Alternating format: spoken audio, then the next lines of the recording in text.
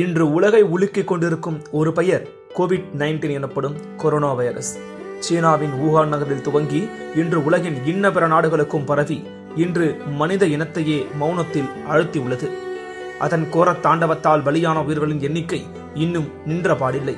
சரியான மருந்தும் கண்டறிய முடியாமல் தற்போது மனிதர்கள் தங்களை தாங்களே தனிமைப்படுத்திக் கொள்வதே ஒரே வழி என்று வீட்டிற்குள்ளேயே ஒடுங்கி கிடக்கிறோம். இதற்கு முன் இப்படிப்பட்ட உலகை உலுக்கும் பேராபத்தான விளைவுகளை உண்டாக்கிய வைரஸ் நோய்கள் உண்டா? மனித இனம் மீண்டு வந்துள்ளதா என்றால் வரலாறு நமக்கு சில படிப்பனைகள் தந்துள்ளது என்றுதான் சொல்ல வேண்டும். அந்த வரிசையில் உலகை ஆட்டி படைத்த நோய்களின் பட்டியலும் அவை மாந்த இனத்தை எப்படியெல்லாம் கூறுபட்டது என்பது பற்றியும் ஒரு சிறு பார்வையை முன்வைக்கிறது இந்த காணொளி. இன்றைக்கு இஸ்தான்புல் என்று அழைக்கப்படக்கூடிய முந்தைய கால பைசாண்டைன் சாம்ராஜ்யத்தில் கிமு 6ஆம் நூற்றாண்டில் ஏற்பட்ட மிக கொடுமையான கொள்ளை நோய்தான் ஜஸ்டீனிய கொள்ளை நோய். இந்த பெயர் வர காரணம் அப்போது அந்நகரை ஆண்டு கொண்டிருந்த பேரரசரின் பெயர் ஜஸ்டீனியன் என்பதாக இருந்ததே ஆகும். அங்கு துவங்கிய இந்த நோய் மத்திய தரைக்கடல் பகுதியின் வழியாக மற்ற நாடுகளுக்கும் பரவி கிட்டத்தட்ட அடுத்த அரை நூற்றாண்டு கால அளவில் ஏற்படுத்திய உயிரிழப்பு எவ்வளவு தெரியுமா? சுமார் 2.5 கோடி முதல் 10 கோடி பேர் வரை.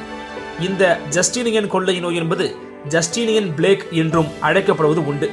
கிபி 1346 துவங்கி 1353 வரை ஐரோப்பா, ஆசியா, ஆப்பிரிக்கா போன்ற கண்டங்களில் ருத்ர தாண்டவம் ஆடிய மற்றொரு நோய்தான் கருப்பு கொள்ளை நோய்.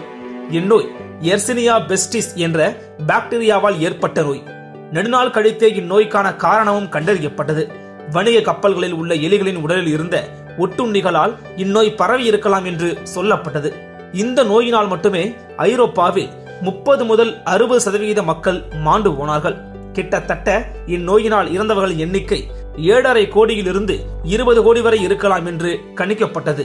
இடைக்காலத்தில் ஐரோப்பாவின் வரலாற்றையே மாற்றிய நோய்களில் இதுவும் மிக முக்கியமானது என்று வரலாற்று ஆசிரியர்கள் கணித்துள்ளனர்.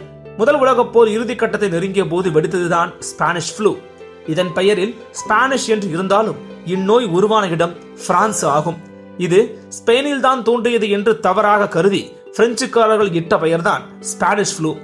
இப்போது வரைக்கும் ஸ்பெயின் நாட்டுக்காரர்கள் ஸ்பானிஷ் ஃப்ளூ என்று அழைப்பதை விரும்புவதும் கிடையாது. அப்படி சொல்பவர்களை கண்டிக்க தவறியதும் கிடையாது. ஆனால் இன்று வரை அப்பெயரே நிலை பெற்று விட்டது. உலகெங்கும் இந்த நோய் 1919ஆம் ஆண்டு காலகட்டத்தில் பரவி 5 முதல் 10 கோடி மனித உயிர்களை காவு வாங்கி இருக்கும் என்று நம்பப்படுகிறது.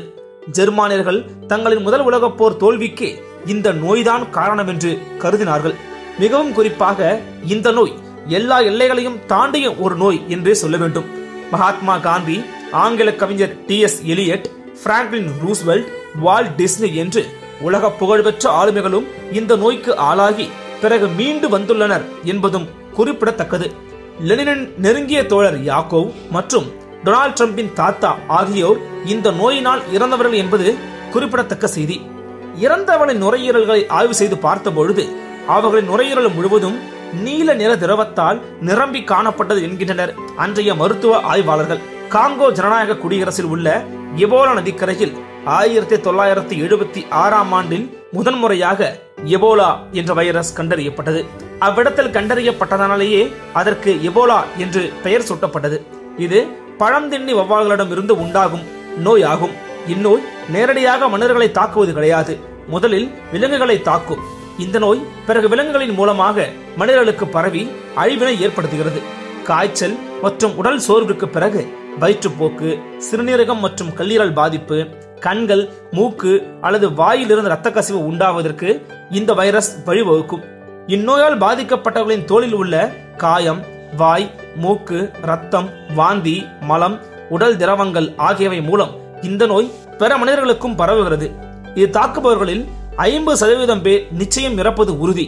2014 முதல் 2016ஆம் ஆண்டு வரை மேற்கு ஆப்பிரிக்காவில் இந்த எபோலா வைரஸின் பரவலின் காரணமாக சுமார் 11,000 பேர் இறப்புக்கு உள்ளானார்கள் என்பது குறிப்பிடத்தக்கது. அடுத்து SARS, severe acute respiratory syndrome என்பதன் சுருக்கம்தான் இந்த சார்ஸ். சீனாவில் மர நாய்களிடமிருந்து மனிதர்களுக்கு பரவி இருக்கலாம் என்று சீன மருத்துவ ஆய்வாளர்கள் கருதுகின்றனர். இந்நோயின் ஆரம்பகால அறிகுறிகள் காய்ச்சல், தசைப்பிடிப்பு, சோம்பல், இருமல், தொண்டை புண் ஆகியவையாகும். நோயாளிக்கு முதல் நிலை குளிர் காய்ச்சல் மற்றும் கடுமையான மூச்சு திணறல் போன்றவை ஏற்படும். 2002 நவம்பர் மாதம் முதல் 2003 ஜூலை மாதம் வரையான காலகட்டத்தில் ஹாங்காங்கில் காணப்பட்ட இந்த நோய் அதிவேகமாக பரவி உலக அளவில் சுமார் 8500 பேர் பாதிக்கப்பட வைத்து 916 பேரின் உயிரை காவு வாங்கியது. மேலும் இந்த நோய் உருவான சில வாரங்களிலேயே கிட்டத்தட்ட 37 நாடுகளுக்கு பரவியது குறிப்பிடத்தக்கது. அடுத்து, மிக கொடிய தொற்று நோய்களில் காலராவும் ஒன்று. நீர் மூலம் பரவும் வியாதியான இது ஒருவரை நேரடியாக தாக்குவதில்லை. இது வயிற்றுப்போக்கு மற்றும் வாந்தியை ஏற்படுத்தும். இதனால் உடலில் இருந்து அதிகப்படியான நீர் வெளியேறும். இதனுடன் உடலில் உள்ள சோடியம் உள்ளிட்ட உப்புகளும் வெளியேறிவிடுவதால் உயிரிழப்பு ஏற்படும். இது காற்று மூலம் பரவுவது கிடையாது. தண்ணீர் மாசு அடையும் போது காலரா பரவுவது வாடிக்கை. கழிவுநீர் குழாயில் உடைப்பு ஏற்பட்டு அது குடிநீரில் கலக்கும் போது காலரா நோய் பாதிப்பு வெளிப்படுகிறது. அதே போல காலரா தொற்றுள்ள கழிவுகளின் மீது ஈக்கள் உட்காரும் போது அதன் கால்களில் காலரா கிருமிகள் ஒட்டிக்கொள்ளும். இதனால் ஈக்களை ஒழிப்பதும் அவசியம். காலரா நோய் தொற்றை விப்ரியோ காலரே என்ற பாக்டீரிய கிருமி ஏற்படுத்துகிறது. காலரா தொற்று ஏற்பட்ட ஒருவர் அடுத்த 5 நாட்களுக்குள் பாதிப்புக்கு உள்ளாவார். மிக கடுமையான வகை வாந்தி பேதி மிக விரைவாக இறப்பை ஏற்படுத்தக்கூடிய நோய்களில் இந்த காலராவும் ஒன்று. மருத்துவ சிகிச்சை வழங்காவிட்டால் தொற்று ஏற்பட்ட 3 வாரங்களுக்குள்ளாகவே நோயாளி இறந்துவிடக்கூடும். பொதுவாகவே முதலில் மலம் நீர்த்தன்மையாக போக தொடங்கியதிலிருந்து இந்த நோயின் வளர்ச்சிக்கு 4 மணி நேரம் முதல் 12 மணி நேரம் வரை எடுக்கக்கூடும். சுற்றுப்புற தூய்மை மற்றும் சுகாதாரமான வாழ்க்கை முறையே காலரா நோய் பாதிப்பிலிருந்து நம்மை பாதுகாக்கும். முதன்மையான மருத்துவ முறை என்பது நீரிழப்பை தடுப்பதற்காக சிறிது சர்க்கரையும் உப்பும் கொண்ட நீர்க்கலவையை குடிப்பதாகும். கிட்டத்தட்ட ஓராண்டில் கணக்கெடுத்து பார்த்தால் 1,20,000 மக்கள் இந்நோயால் வருடந்தோறும் இறக்கக்கூடும் என்கிறார்கள் மருத்துவ ஆய்வாளர்கள். நம்மை நாமே தனிமைப்படுத்திக் கொள்வதன் மூலமாகவும் நம்மை நாமே சுத்தமாக வைத்துக் கொள்வதன் மூலமாகவும் மட்டுமே நம்மால் கொரோனாவிலிருந்து தப்பிக்க முடியும் என்பது மேற்கண்ட நோய்களிடமிருந்து நாம் கற்றுக்கொள்ளும் செய்தியாகும். நம்மை நாமே தனிமைப்படுத்திக் கொள்வோம், கொரோனாவிலிருந்து தப்பிப்போம்.